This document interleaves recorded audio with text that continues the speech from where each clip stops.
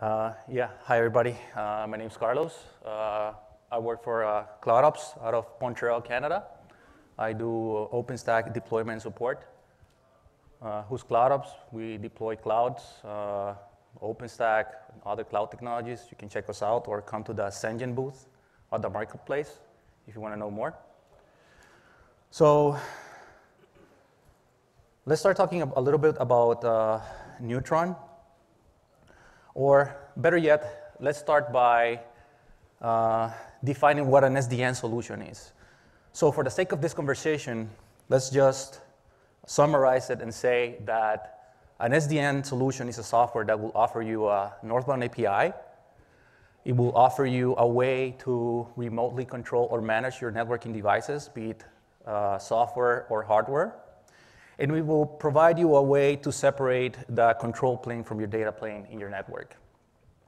So that's what Neutron is, northbound API plus a database. But Neutron will also give you a reference implementation to provide you a way to translate whatever the intent of your tenant when it comes to networking into an actual configuration that will let packets flow from one endpoint to another.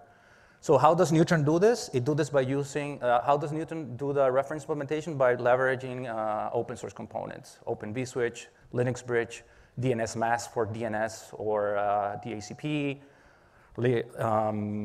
IP tables for security, Linux namespaces for routing and netting, or proxy ARP, or any function will be implemented using open source components that are orchestrated together by Neutron to achieve the flows that you want between your workloads. How does this do? How does Neutron does this? Basically, it has several agents. Think DHCP agent, layer 3 agent, metadata agent, which all receive their commands using RPC solvent protocols. So why would you need to plug something else than Neutron? Well, there are several reasons. Maybe you want better performance than whatever is offered to you by these open source components. Maybe you want further security from whatever is provided you by IP tables, or you want better performance in your layer 2 switch. Another reason might be maybe you want better analytics than whatever is offered you in Neutron in combination with Ceilometer. But I think that one of the most important reasons is because you want to have a common networking software orchestrator, not only for OpenStack, but also for other orchestrators. Maybe you're using Kubernetes, maybe you have bare metal, maybe you have Mesos, maybe you have VMware, and you want a common networking for all of those orchestrators. This is what SDN will help you solve. So what other options are out there besides Neutron? So let's start by looking at what OpenStack project has to offer us. Dragonflow, which is a distributed SDN controller. It will implement the OpenStack API, the Neutron API, but it will do this a little bit different when it comes to whatever is implemented in the underlay to support the flows. What it would do is we will instead a local lightweight SDN controller in each compute node, so no need for a network controller or for components that running a controller. Everything is distributed. So think distributed layer 3, distributed routing, distributed switching, distributed DHCP. Everything is distributed in Dragonflow. As I said, OpenStack project, mostly contributed by the Chinese companies Huawei and W Cloud. Next, we have Open Daylight. Open Daylight, very strong community behind the project. Vendor and non-vendor interesting contributors. So the power of Open Daylight, or one of the powers of Open Daylight, is that it supports multiple southbound protocols. So whatever hypervisor you're using, whatever software switch you're using in your hypervisor, or whatever networking hardware you're using in your data center, or even in your WAN, Open Daylight will provide you with a protocol to orchestrate or remotely manage these devices, software or hardware. So Open Daylight will provide you, ODA will provide you with the MO2 or Gluon plugins to plug into your OpenStack. You can learn more about Gluon and the other talks in the summit. Open Contrail, open source version of Juniper Contrail. So the magic here is in the virtual router. Basically, Open Contrail will let you make service provider type connections up to your hypervisors. So think EVPN for layer 2 connectivity between your hypervisor or a remote site and a remote site, or maybe layer 3 connectivity implemented to layer 3 VPN. OPNFB, not an SDN solution by itself, but will let you do integration testing of different SDN solutions. So basically, OPNFB will provide you, if you're doing NFB and you want to do integration testing of your applications, it will provide you with scenarios that you can test. Think OpenStack with Open Daylight, or OpenStack with Open Contrail, or OpenStack with no SDN, or maybe Kubernetes. And you have a series of bunch of installers you can use to actually install and run these scenarios. Project Calico, a very interesting approach, supports multiple orchestrators, and it does this by implementing the common language that everybody can talk, layer 3, IP.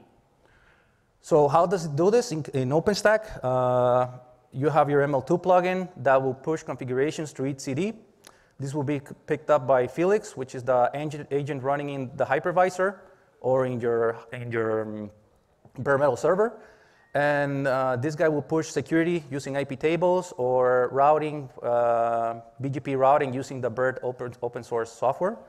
You can even do BGP route reflectors if you want to scale up your data center and your whatever you're connecting to Calico. You can even go public cloud with this. Big switch networks, if you're doing white box, either with Dell or HP, and you want an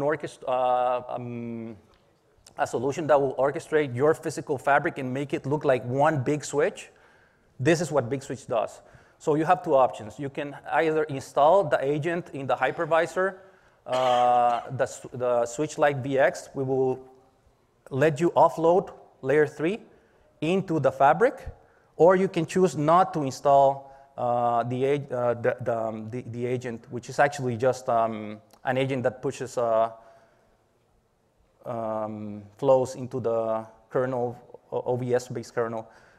So, sorry, into the kernel of the kernel component of OVS, or you can use you can choose not to go with the agent. In this case, you will be using the Neutron reference architecture components for layer 3. Nuage networks, very cool solution. This is what I call the Ferrari of OpenStack, of SDN solutions, because you can support everything. Think VMware, OpenStack, CloudStack, containers, OpenShift, Kubernetes, all the hypervisors, support for multi-protocol BGP, access control lists, service chaining for layer 2, layer 4. So very cool solution. Check it out. Analytics based on Hadoop, which is also very interesting. What else do we have in whatever we have in the provider? We have VMware. VMware, you have two options, ENSXV, if you're only doing ESXi hypervisors, and of course, if you're doing VMware integrated OpenStack, this is what makes sense. Of course, you can also use it with all the OpenStack, supports other OpenStack releases like Red Hat Director or Mirantis, or you can choose to do NSXT version 1.1 if you're also doing KVM and not only ESX. Newton and Mitaka is supported here, and you can also automate using different automation tools. One interesting feature that's in beta state is the CNI, if you want to plug in another container orchestrator like Kubernetes into NSX. The licensing is interchangeable, so if you start with NSXB, you can switch to NSXT if you want to, or back. And last, we have a couple of solutions from Cisco. One of them is the Virtual Topology System, VTS. The other one is the ACI. Two very different solutions. The main difference, one is whatever you use for your hypervisor. In VTS, you will be using a Virtual Topology Forwarder, or VTF, Cisco-specific software that is accelerated using DPDK and VPP. For ACI, you will use OVS. ACI will basically orchestrate all the flows that go from VMs to into your fabric, and would let you either have hardware terminated VTEPs in your Cisco Nexus, 9K for ACI. The other difference is that, so ACI supports Nexus 9K in ACI mode, and VTS will support other lines of Nexus that are not necessarily in ACI mode, maybe in Fabric mode. So that's it. Those are the 10 SDN solutions for OpenStack. There are more, but this is what I can give to you in 10 minutes. Thank you.